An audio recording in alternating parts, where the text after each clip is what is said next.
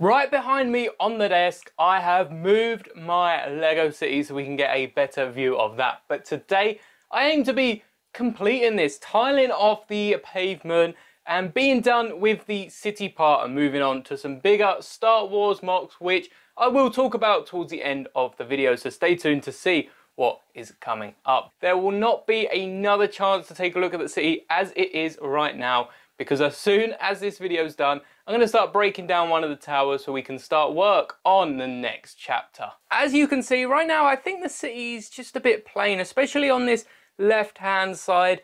We've got three towers that are very, very square. And had I known about all the issues we would run into last week with the top part and the roof, check out the video to see exactly what I mean. If you have missed it, there is a playlist with every single city update, and this city is almost a year old already, but I definitely would have added a few more curves, so we might revisit that tower once we've worked on the other 3 or 4 to go around it. But these towers are all going. We are turning the city into a Star Wars world. It's still going to be called Taylor Town in honor of my fiance, who honestly I couldn't have built half of this without. Even the Tatooine Tower, all them bricks were separated and sorted by her, so it's really a massive help. But the city's looking a bit plain since I got rid of all the minifigures around it. So what I'm hoping to do over the next few moments, and I'm sure you'll have a few clips on screen of the progress and adding all the minifigures,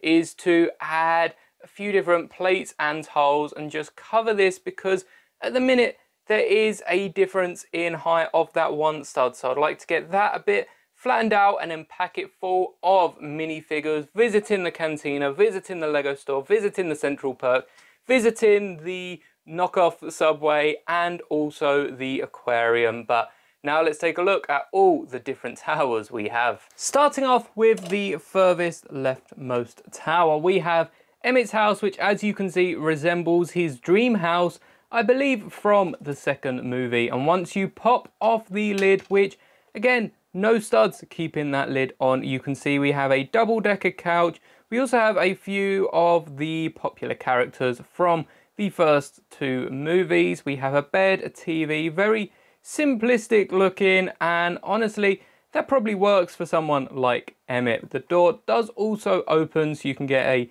different look inside. As we move on to the second floor, these are all quite simple structures. Here we have the villain's bar, which is created, sort of inspired by the How It Should Have Ended villain's bar. We did have the Emperor at the bar, and then there's just a bunch of tables and chairs with that snooker table, pool table, and again, really simplistic design. We do have another door, which was hidden away on the side, and I used up all my red bricks for this, so I cannot wait to break this down and have a few more dark red bricks in my collection. We'll take a look at the ground floor in just a second, because it is connected to the second tower, which I think was meant to be animal themed. You can see on the top we've got this chicken coop here, and also this greenhouse, which I'm very happy with how the design turned out, but that was quite an easy floor to put together. This one was a little more difficult, and I took the Lego fish tank set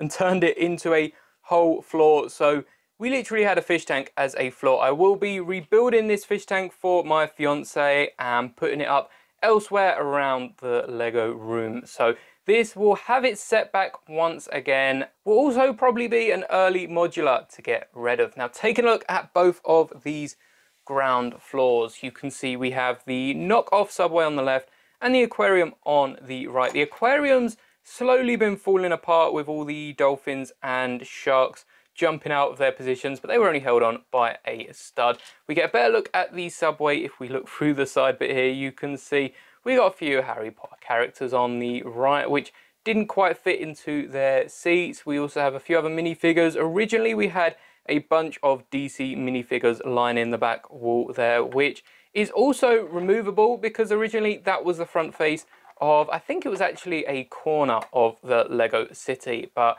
this will probably be the first 2 towers to go, because as I put this back together, I definitely think the tower on the right is the better out of the two. And I think we'll start off with the sitcom tower first, because some of these instructions are available online. First off, we have the Big Bang Theory flat. I don't actually have any Big Bang minifigures, so perhaps that's something I can look at for the top of the tower if this tower is staying. But it's really cool that there are 2 points that you can take a look at, because this corner does slide out. And again, this was back when I was trying to make all the fronts removable so you could actually see inside each of the modular chunks. The next one is Monica's flat, which you can somewhat see it's kept the shape from the outside in a 16 by 16, and I really like the fact that it is different and doesn't take up that full cube. And then the Big Bang Theory flat also fits on top because of that chunk I have taken out. But I've kept most of the detail for a Lego modular, and I actually really quite like this style of building. So if you do want the instructions for this, you can purchase them in a 2-pack with the other flat that came in the same set. I think it was called the Friends Apartments, and that is the lads flat over here, which again, a lot more messier than Monica's flat, but we've got all the references that were included in the set, including the tabletop football and even a sign on the door. So if you do want to check these out, head over to Rebrickable. Alternatively, they are also on the members Discord, and once again, the central perk is part of this bottom. So we're going to be moving on to Emmett's Lego room. We've already seen Emmett's house, but you can see through this roof we do have an Emmett minifigure sat in the dark building Lego, listening to some tunes with some plants on the side. And I don't know if there's really an easy way to access this, but for Emmett, he does get in by using the ladder, which is at the top of what was originally going to be the Lego Museum. Now, as you can see, these right side modulars are a lot harder to pop off than the ones on the left, and that's taken a whole chunk out of the modular, and that is because these use studs to connect each modular floor, whereas on the left all we did was told off the top and added these corner plates here, which just sit into the next building, stop them wobbling around, and is a much easier connection.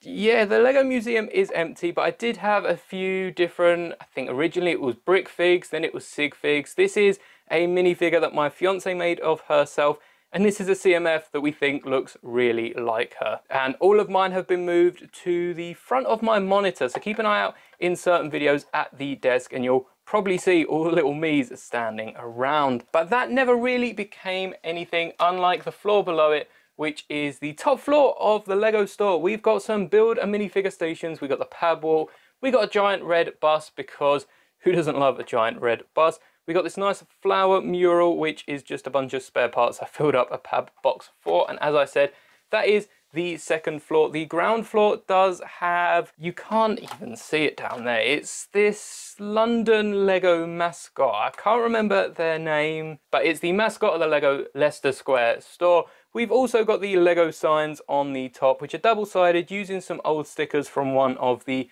Lego City truck sets. We've got the giant red brick, because of course we do. Every Lego store needs a giant red brick, and a few display stations, and through the window is the Lego truck that I got all these stickers from. So that's really helped fill up the shelves underneath the stairs. And again, if you've been to the Leicester Square store, giant Big Ben, you can't miss it when you walk through. We also have the central perk, which the instructions are also available, Rebrickable Discord, you know the drill by now. And I haven't spared any details from the original set, so I'll probably end up keeping the central perk almost indefinitely. I'll just be moving it around as we need the space in the city. I'll probably move it to a different shelf unless we have the space to expand the city that much that it all fits on the one shelf. But now you've seen how the Lego City looks right now, what's next in terms of Star Wars MOCs and the future of this shelf display? As I've said, I would like to make a few more Star Wars modulars here, so this will be the last time you see all the towers in a row, and I'll show you off right at the end the city in its display unit, fully told off and everything polished up, because it is going to be a sad moment for any of you that have watched this series for the full year. We started this because there was some gift with purchase, I think for Dreams or something, I bought some Lego roads, decided to build a city, and it's not been the most popular series on the channel. In fact, these are some of my least popular videos. I don't remember the last time I posted a city update and it wasn't a 10 out of 10, but it really doesn't matter because I am enjoying this display so much. The fact that I get to bring Star Wars to Taylortown is gonna look awesome in the future. Just wait till you see what I've got planned. But we do have the other shelf. There is another MOC somewhat in the works. Over the next few weeks, there's gonna be a few more reviews and minifigure scale models, which all tie in, most of them at least, tie in to a massive MOC. I have no idea how I'm going to make this happen. It's probably going to cost me a lot, so please do drop a like and subscribe to push this video out. The ad revenue is really not going to cover even half of this next display. But I did also promise a sneak peek for the Lego City, so as you're seeing all of the images flash up on your screens, keep an eye out for a certain minifigure appearing who does link to the next planet we will be exploring. So thank you so much for watching. Check out all the videos on screen now, and I hope you do stay tuned for what's yet to come. It's gonna be amazing.